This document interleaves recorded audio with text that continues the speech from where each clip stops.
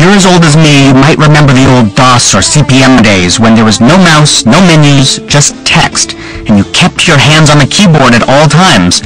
Now, while I'm glad those days are far behind me, I have come to realize that it's actually incredibly efficient to keep your hands on the keyboard and minimize the use of menus and the mouse. So when I'm trying to move fast in InDesign, I turn to its shortcuts. And the good news is that InDesign is full of keyboard shortcuts. They're all over the place, and you can really maximize the use by even making your own keyboard shortcuts. So, the first thing I'm going to show is the tool panel, and every feature in the tool panel has its own keyboard shortcut. And if you want to see what it is, just hover over the tool. Here, the selection tool is V, the direct select tool is A, the type tool is T. You get the idea. Look at those, learn them, get them into your fingers, and start using them as quickly as possible if you want to be efficient. The menus, of course, also have various keyboard shortcuts in them. For example, under the Edit menu, you can do a paste with Command V on the Mac or Control V on Windows. But not all of the items in the menus have their own keyboard shortcut. So if I go to the Type menu, let's say I do a lot of bullets, bulleted lists, I might be choosing this Apply Bullets feature from the sub-menu, and sub-menus are very clunky ways. You have to get the menu and then the sub-menu, and it's very clunky. It'd be much faster if I need to do this a lot to make a keyboard shortcut for this. So how do I make my own keyboard shortcut? Well, I go to the Edit menu, and down at the bottom of the Edit menu, I pick Keyboard Shortcuts. I'm going to edit my keyboard shortcuts. Now this dialog box is a little overwhelming at first for some people, so let me walk you through it. The first thing you need to know about is that you can have more than one set of keyboard shortcuts. So the default set is the one that actually ships with InDesign. It also ships with two other sets, the PageMaker 7.0 set and the QuarkXPress 4 set. A lot of people who are switching from PageMaker or QuarkXPress like to choose one of those. For me, in my experience, I got excited about this at first, and it turned out not to be so good. I decided it'd be much better to learn InDesign's keyboard shortcuts and then customize some of them the way I want it to work. The QuarkXPress ones, I just found clunky, but try it. It might work for you. In this case, I'm not going to use any of those. I'm going to create a new set. So I'm going to click the new set, and I'm going to make this my set. You don't want to write over your default set. That could be a problem, because then you can never go back to the original. So I'm going to say this is David's set. And this one is going to be based on the default set. So all the keyboard shortcuts that I start out with in my set are the ones that shipped with InDesign. Now I need to find that feature. There's lots of features. I think there's over 400 different features that you can apply keyboard shortcuts to, so they've broken them down into product areas. Now I know that feature that I'm looking for was in the Type menu, so I'm going to scroll down here to the Type menu. If you can't find them in a menu, sometimes they'll be in a panel, so those will show up in the panel menus. Sometimes they'll be more generic features, so you might find them in something like object editing or text and tables. But in this case, I happen to know the feature I'm looking for is in the Type menu. So I'm going to choose that product area. Right here at the top is Bullet and Numbered Lists, Apply Bullets. There we go, that's the feature I'm looking for. So I need to give it a keyboard shortcut. Click down in the new shortcut field, and then type the keyboard shortcut that you want to give it. So I'm going to say, let's say Command Control B. Any keyboard shortcut will work, just pick one that makes the most sense to you, and if it's already been assigned to another feature, it'll tell you. In this case, it says it's unassigned, so it's free to use. I'll go ahead and click Assign. Don't forget the Assign button, because otherwise you'll lose it. Click Assign, and you'll see that keyboard shortcut has been applied to this feature. Finally, I click OK, and I'm good to go. Now, all of a sudden, I've got a keyboard shortcut. So I can double-click here to select the text, and then type my keyboard shortcut. There we go, there's my bullet. I've got a keyboard shortcut that works for me. Now, true, if you work by the hour, you might want to avoid keyboard shortcuts because they might make you too efficient, but for those of us who are trying to get our work done faster, it's worth it to define as many shortcuts as we can, and then use them as often as we can. Sure, InDesign has lots of features listed up here in the menus, but which features are relevant to what you're doing right now? For example, when you're editing text, wouldn't it be cool to get a set of frequently used commands that relate just to text? Well, that's where context menus come in. To get a context menu, you simply right-click with a 2-button mouse, or if you're on the Mac with a 1-button mouse, you control-click.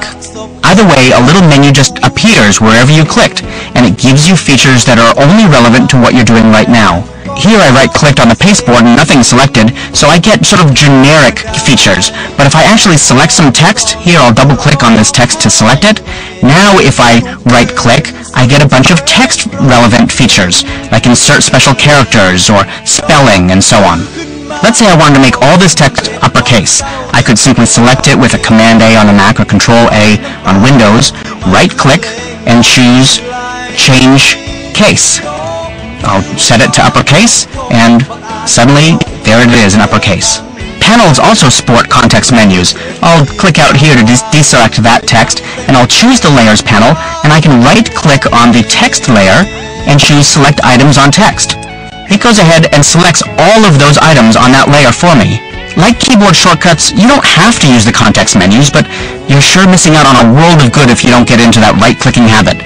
Now in the next movie, we shift our focus from choosing items from context menus to customizing those menus at the top of the screen. Remember, the more you customize InDesign, the more efficient you're going to be. InDesign CS3 now lets you edit not just your keyboard shortcuts, but even your menus. For example, let's look at your file menu here. If you don't use XML, why bother having an Import XML feature in your file menu? It just adds clutter. Or if you always find yourself searching for a particular feature in some menu and you can never find it, you can colorize it so that it just jumps right at you. How do you do that? Go to the Edit menu and choose Menus. To get rid of that Import XML feature, I simply open up the File menu, look for Import XML, and turn off the little eyeball icon. That's it, it's gone. If I want to colorize a menu item, let's say Save a Copy, I simply click on the word None and choose a color. It's as simple as that. Now when I click OK and look at my file menu, that feature has been colorized and the XML feature is nowhere to be found. Now the really great thing about customizing your menus is you can save them in your workspaces. We talked about workspaces in an earlier movie, and you may notice that there are a number of workspaces that are built into InDesign. For example, Basic. If you're a very beginner InDesign user, no problem, you could choose Basic, and that changes all of your menus and your panels to simplify InDesign to just the basics. Now it's going to tell you that it's going to replace your current setup with a new workspace. I'll click OK, and we can see that there's actually many fewer features in here than there used to be. There's also a really cool feature in the Workspaces submenu called New and Improved in CS3. So if you've been using InDesign for a while and you want to see just what's new in CS3, easy enough. Just turn that on, and every new feature is highlighted. Or, in some cases, there's simply a modification to an old feature. For example, in Find Font, that's an old feature, but it has a new feature called Redefine Style when changing all. So, because there's something new about it, it gets highlighted too. So after you customize your menus, go ahead and choose Window, Workspace, and say Save Workspace, and you can give it a name, and if you want your menu customization to be saved, go ahead and turn on this checkbox and click OK. Customizing your menus costs a few minutes of your time, but reducing the clutter that you don't need and streamlining your workflow, that's priceless. I love keeping my hands on the keyboard as much as I can when I'm working. It's just all about efficiency. So you can just imagine how excited I got when I saw a feature that just about obliterates any reason to use a menu at all. And that feature is Quick Apply, and it's simply life-changing. Quick Apply started its life in CS2 as a way to apply character styles, paragraph styles, and object styles. And styles are a way to gather a bunch of text or object formatting and just give it a single name, and then you can apply it quickly. I talk about how to make styles elsewhere in this title, but let me just show you a quick example. Here in the Object Styles panel, you can see that I've made an object style called Small Drop Shadow, and I can apply it with a simple click to whatever I've selected. Let me go to the next spread and I'll show you what I mean. Layout, Next Spread, and then I'm going to zoom in with the zoom tool on this part of the page. I want to apply the object style to this particular frame, so I'm going to select it with the selection tool, and I could go over and click on that object style, but instead I'm going to use Quick Apply, and I'm going to show you how great this is. To get Quick Apply, simply type Command Return on the Mac or Control Enter on Windows, and you'll see the Quick Apply palette just appear suddenly in the upper right corner. Now all you have to do is type the beginning of the style name. In this case I'll type SM. You just have to type just enough for InDesign to guess what you're trying to select. Then just press return or enter, and it applies it. That drop shadow object style has been applied to this object. It's as simple as that, and it's very, very efficient, especially when you need to apply a lot of styles. But in CS3, Quick Apply got even smarter, and now you can choose menu items in scripts too. Very cool. I'm going to select this object background, this big colored box, and I want to apply, let's say, a feather to kind of blur the edges of it a little bit. I could go searching through the menus to try and find the feather command, but instead I'm just going to type, again, Command-Enter on the Mac or Control-Enter on Windows, and I'm going to type FEA. And it says, oh, I bet you want the feather command from the menu. Yeah, that's what I want, so I type Enter, and it brings up the effects panel, and I can say my basic feather should be, let's say, a 1/4 inch. Press OK, and it applies that feathering to the edge of the object.